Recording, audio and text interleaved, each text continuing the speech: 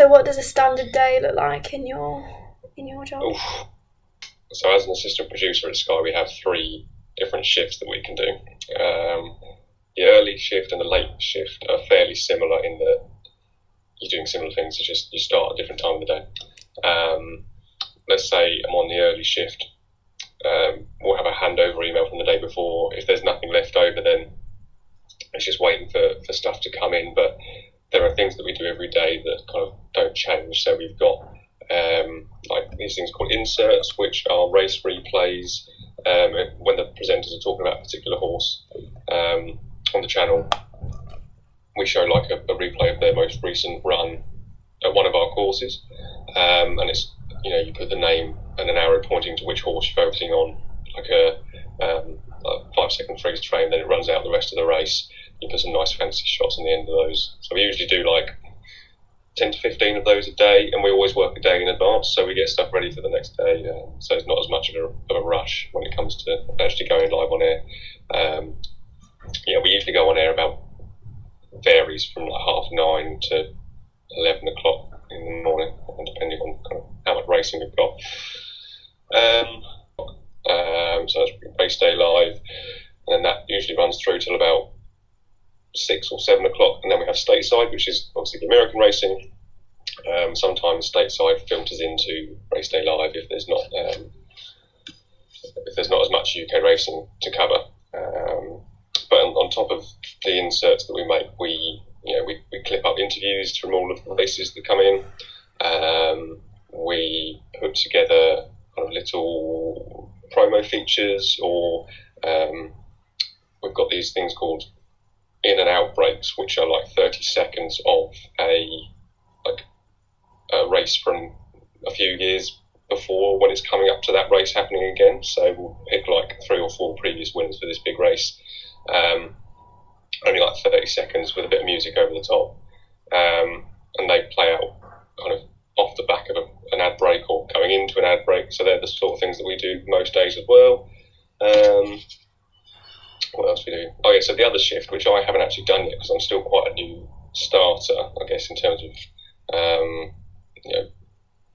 there's a gallery shift where you kind of work with the producer in the gallery, and that's more about making sure that everything runs smoothly on air, keeping an eye on all the cameras and seeing who's in the parade ring, potential interviews that we could get before or after races, organising all of that. And then the gallery AP speaks to us through a kind of a machine that you buzz through, and you can speak to them from the gallery. So if they need us in the office to make something up for them, like last minute, and say if there's like breaking news, they buzz us through, they let us know, and we'll send that. So yeah, I guess breaking news wise, it can get quite stressful sometimes if there's quite a lot of breaking news, and you have to kind of do things as quickly as possible. But day to day, as long as there's not much happening, it's not too much of a stress. It's just getting used to the routine of the things that we have to do every day. So yeah, I would say about 90% of my job is editing, like video editing. Yeah. And then we have some admin stuff that we do as well. Like we have to do the call sheet for the next day. If you're on the late shift, that's the first thing you have to do. So all the presenters know when they've got to be in and who's in, and then we have to make the running orders, which is the most long-winded thing, but it has to be done, obviously, because producers need it in the gallery. But yeah, so that's what you do as soon as you come in on the late shift, and then you crack on with the editing that hasn't been done, or hasn't been got to by the early assistant producer. So lots of stuff to do.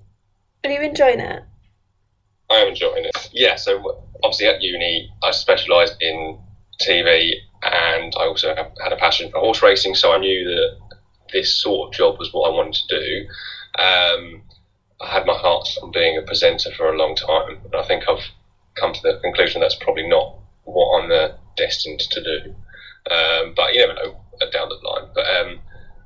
But yeah, because this was the 3rd time I'd applied for a job at Sky Sports Racing. First time I applied for a researcher role, which in hindsight is very difficult, and I think I think I'm better suited to the job I'm doing now than the one I applied for. twice actually. But yeah, no, to finally get in. So was that 3 years after leaving uni, I think. So it was more of a relief than anything to actually make it, because I think it's the sort of company where, you know, they're obviously more renowned and it's one of the biggest racing platforms. So to be doing, you know, TV, which is essentially what I trained to do and what I really wanted to do at uni, and to combine that with racing as well, it's really still quite surreal to be working in the racing environment day to day. It's like, it's very strange to think that this is my job. I guess sometimes it doesn't feel like a job. And when we've got quite a lot on, it does get quite hectic, and you are reminded that you have a lot of things to do. But just being in that environment where you're kind of watching or listening to the racing all day, and you're working with people who you've seen on TV before, and you know them well, and it's like now, you know, you're talking to them every day, you're around them every day. It's very weird, but yeah, it is an amazing job, and I'm very lucky that, you know, I managed to secure it.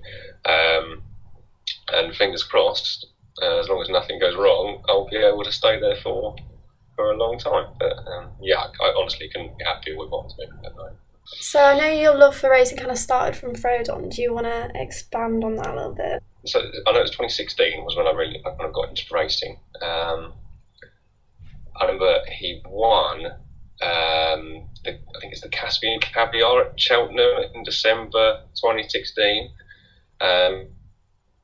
I think because the summer of 2016, when I started watching a bit more racing, I did a few bits here and there, and obviously I started watching ITV on a Saturday. And yeah, I remember watching Frodon, and I think it was something like he was the first 4-year-old to win that race, either like ever or for a long time.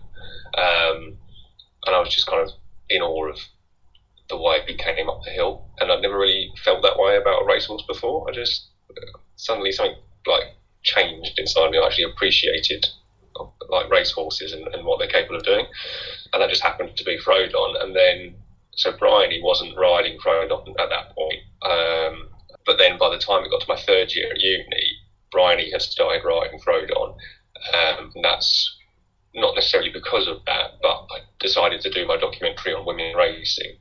And I think because I became so attached to that whole idea of, you know, why there's so few women in racing, not just jockeys, but across the whole sport, I think that made my love for Frodon even bigger, because you had a Bryony link.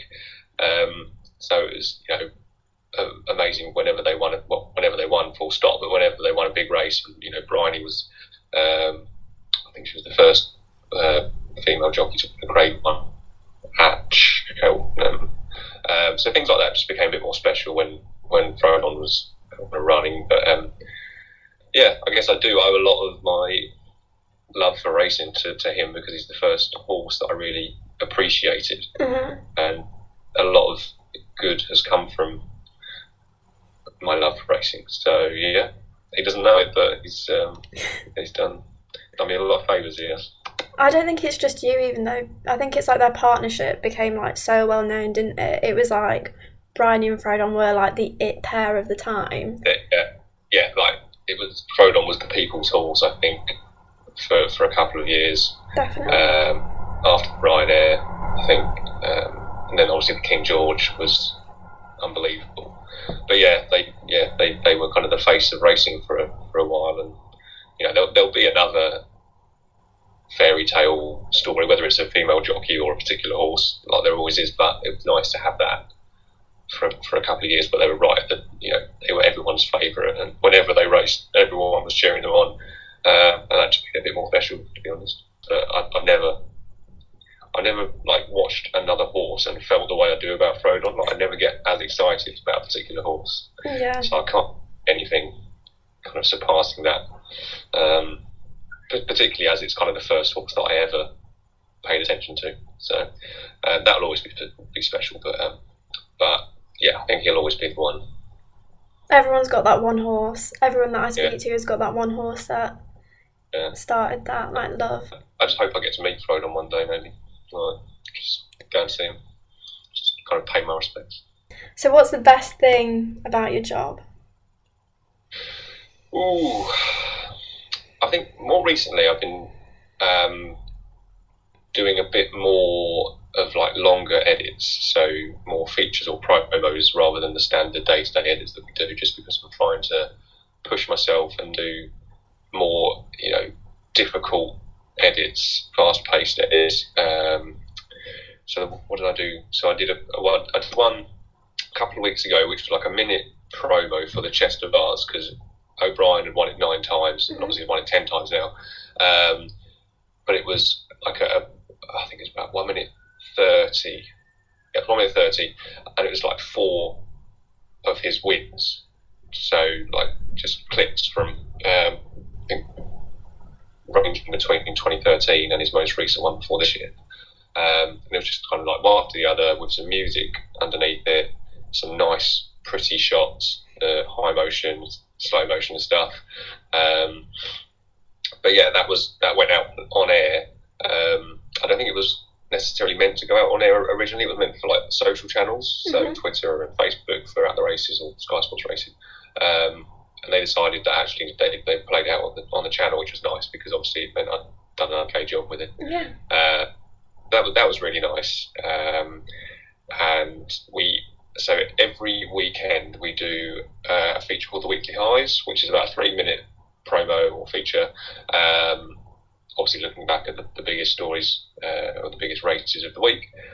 You don't want the piece to be just race after race. You need some nice colour shots in between, and if there's a couple of funny moments from the studio, we add those in as well just to break up the races. And there were a couple of funny moments that have been clipped up, so I put that together this week, and we do that every week if you're on the late shift on the weekend, and I was. So I think those sorts of, because I've always really been into my editing and like creative, having control over something like from start to finish, and seeing it turn out well and get played out on the channel, I think that's probably the most rewarding thing, definitely so far, to kind of know that they like the work, and you can watch it on the TV and say I made that from start to finish. I think that's definitely the most rewarding thing, and I'd say it's my favourite thing so far.